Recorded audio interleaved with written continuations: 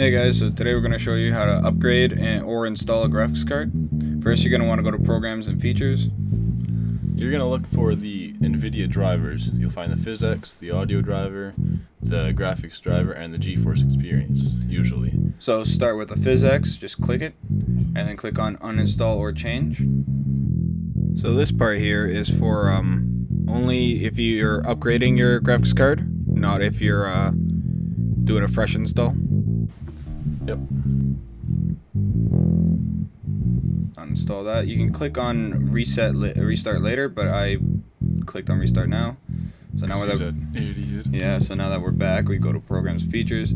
Sometimes they don't appear to be uninstalled right away. Just click on Install again. For some reason, this actually wasn't. Yeah, that was odd. Next, GeForce Experience, because the last thing you want to do is your drivers, and then shit. Yep. There goes shadow play. Yeah, forgot that we use GeForce Experience to screen cap.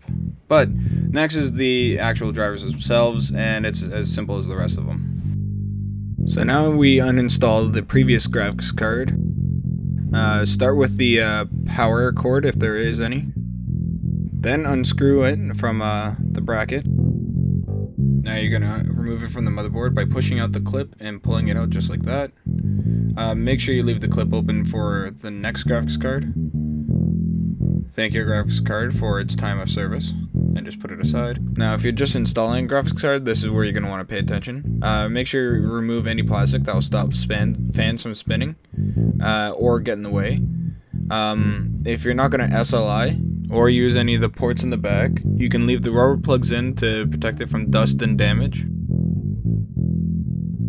Then you slide it on in just like that, and just like the RAM, the clip should clip on its own. Give it a little check to make sure it's in there nice. Then to make sure it stays in there, screw it into the bracket nice and tight.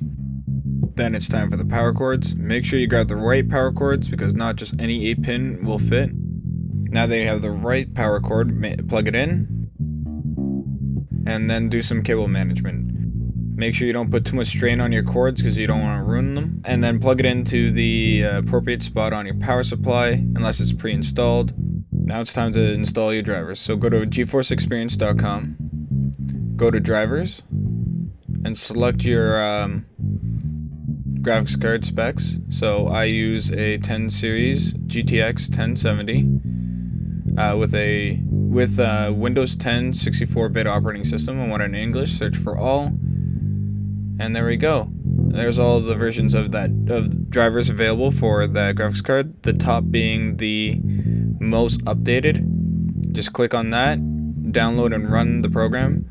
I would show you how to do that, but I needed to download it in order to get the GeForce Experience back so I could screen cap. Alright, hope we helped out, guys. Enjoy your new graphics card.